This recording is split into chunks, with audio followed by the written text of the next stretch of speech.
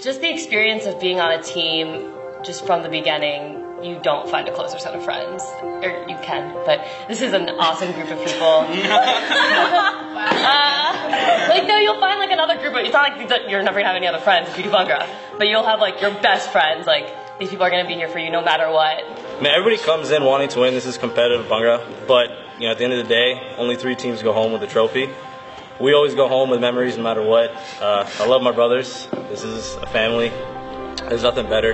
There's nothing better than Bhangra competitions with your brothers, with your best friends, and that's way more important down the line. I'm not going to remember the exact moments on stage, but what I will cherish always are the connections. Whenever I see and I make eye contact and I have that interaction with my fellow dancers and brethren on stage, like that's always going to hold true to me.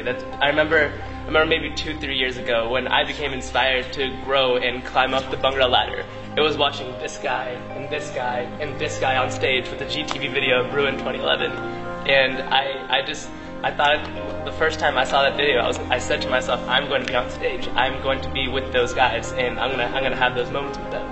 And I know that after this weekend, after all the weekends that I share with them, I'm always going to remember them. Well, I'm not Indian at all, obviously. Like, people ask me, why do I do this? Do I have maybe a grandfather that's Indian? Or friends from home? Or nope, I just saw them when I was freshman, and it honestly looked like the people having the most fun ever. I've never seen anyone have that much fun, like, in my life. They're just, no matter how hard they're dancing or how tired they are, they're smiling and they look like they're going nuts. And I wanted to have that much fun. But then when you get on stage and the lights hit you and you look into the audience, it makes it all worth it. These weekends like this make it all worth it. Hanging out with my closest friends, these are the moments in college that I'm definitely going to remember. We learned so much in the last 2 years just because we fell in love with the dance. And I think everyone kind of joins this team unsure about what they're about to do, and then once you realize the culture behind it, the history, and just how beautiful it is. To me, those 8 minutes are worth 6 months of 5 days a week, 4 days a week, whatever you want to put it. Those 8 minutes are definitely worth it because you definitely just put it all out there. For me, it's a sense of belonging because I moved here 4 years ago. I didn't know anybody. And then starting school and getting to know people that are so passionate about dance got me just as riled up.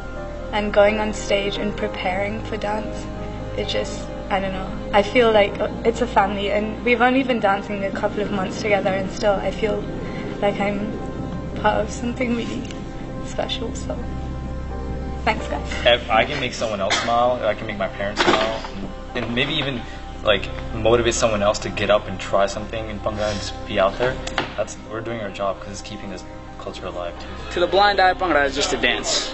To people who understand Bhangra, Bhangra is a getaway. That 8 minutes you're on stage, nothing else matters. You find yourself in a low situation in the day, you're sad, you start doing some Bhangra, I guarantee you smile. All you gotta do is hit yourself with a aha! And you gotta come back and everything. That's all that Bhangra is, nothing else matters. Do some dancing and you know what I'm talking about.